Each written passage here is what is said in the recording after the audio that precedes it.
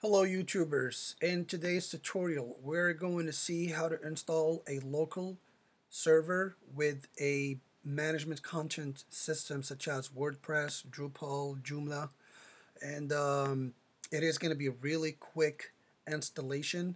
And for those of you who don't really know what Turnkey is, it's an awesome system where you download a small size web server with a content management system like these ones that you see right over here, and you can install it locally. And if you're updating or building a website, you can build it locally, and then once it's done you can put it online. In my case, I just install it because I run some security testing against it using Kali, and so this is the only reason why I do it. So go to turnkeylinux.org. On page 4, that's where WordPress is located. Depends on the day you see this tutorial. It could be on a different page, but just look it up and you'll find it. So you hit WordPress and you go ahead and download the ISO file, which is located right over here. Just cancel, and here you go. You save it to your favorite location. I save it right over here, Winboot system, and instead of saving it, I already have it, so I'm just going to go ahead and cancel and get going. So for this tutorial I will be doing it on a virtual box, so I choose new and then WD press, or maybe WordPress, give a name to my virtual machine. Automatically gave me Linux, so I'll just go ahead with that. For the RAM I'll use 1 gig because I don't really need that much. Create virtual hard drive now. Next, continue. It's dynamic allocated, and here it's giving you 12 gigs by default. You don't really need that much. All you need is about a gig or two. You only need actually a gig, but I'm going to choose 2 gigs.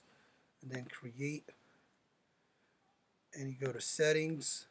First thing you do, you go to network, use bridge adapter. So the only reason we use in bridge adapter, so your virtual machine will have its own unique IP address. If you do NAT, your virtual machine and your host machine, which is my Mac in this case, we both will have the same IP address, and we don't need that.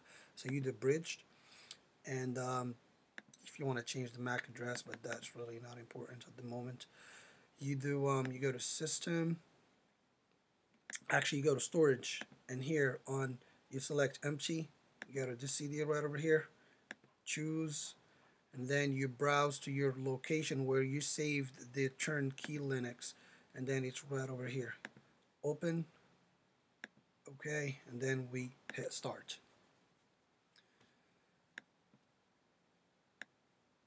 So here you have 2 options: to try it without installing, but actually we want to install it. You go ahead and hit install.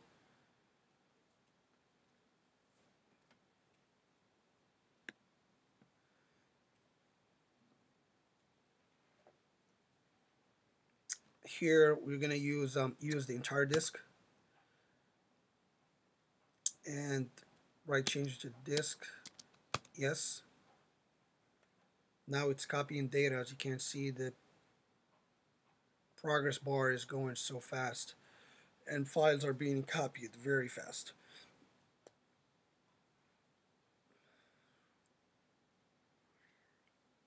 Installed, yes. This is sort of like the grub is for self-booting. Now it's a restart. You're not going to see any GUI or anything. All you will see is a black screen with a bunch of IP addresses. And this is how this type of server works. So we use Debian Linux.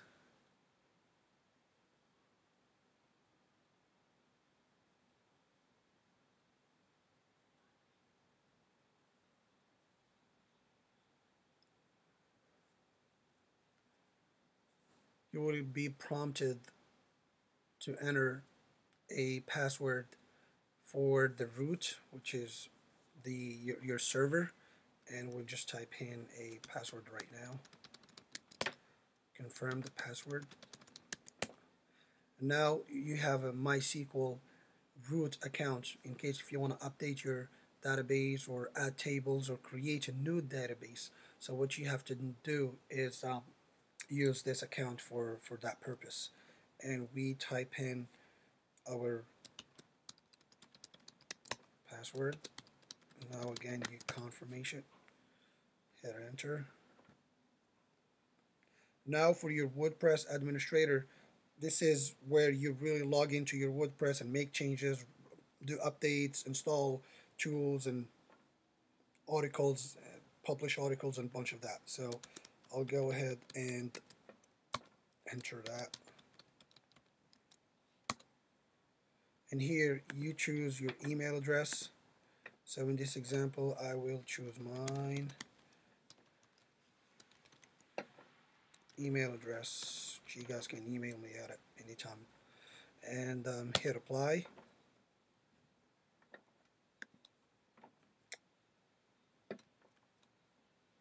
And here you just do, you can skip it at the moment. And just skip this. We don't need it. There we go. This is all you will get for, sorry, I hit quit. This is all you will see. And what you need to do right now is to go to your web browser and type in this IP address, which is 192.168.1.18. And here you go. This is your WordPress. You can make articles. If you want to log in, now this is where you need admin and then the password you chose for your installation during the installation. And there you go. This is your management GUI. And as you can see here, there is a bunch of updates. Plugins need to be updated, about 8 plugins. If you're familiar with this window, though, I don't need to go over it. Now, if you want to do the log into the web server, your web server, and make changes and do a bunch of cool stuff, this is what you have to do. Is 192, and then your port is 12321. Oh, you have to use HTTPS right over here, HTTP, because it's secure login. And you will be prompted with this exception, add it, just confirm. So next time you won't be prompted. Here you go. And the password or the username here was root, and then your password that you have chosen. Log in. Here you go. Now you have a bunch of tools that you can play around with your server.